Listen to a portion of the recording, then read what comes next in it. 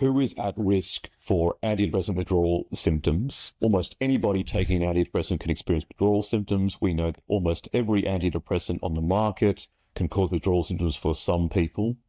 There are risk factors that will increase your risk of withdrawal, and the 4 that are recognized are: the longer you use an antidepressant, the more likely you are to have withdrawal effects.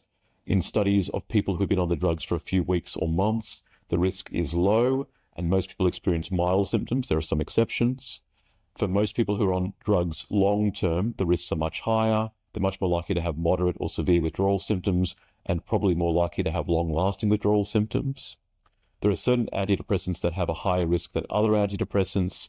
The most notorious 4 are fluoxetine or Cymbalta, venlafaxine or Effexor, desvenlafaxine or Pristiq, and paroxetine or Paxil. But all antidepressants have some risk of withdrawal, including drugs like Prozac or fluoxetine, which are advertised as not having these issues. Dose of antidepressant plays some role. Higher doses have a slightly higher risk of withdrawal, and people's past experience of withdrawal predicts bad experience in the future.